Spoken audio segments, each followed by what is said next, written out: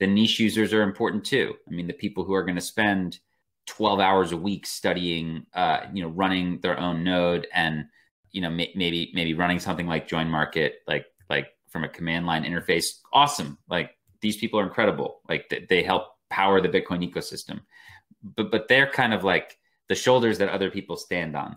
And the average user is just never going to do that.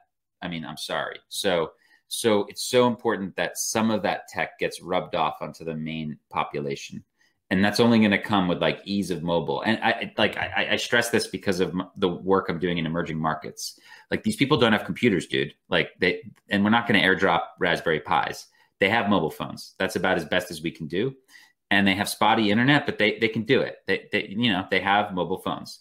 So we need apps that they can use that can protect their privacy. So there's going to be trade-offs, but you know what?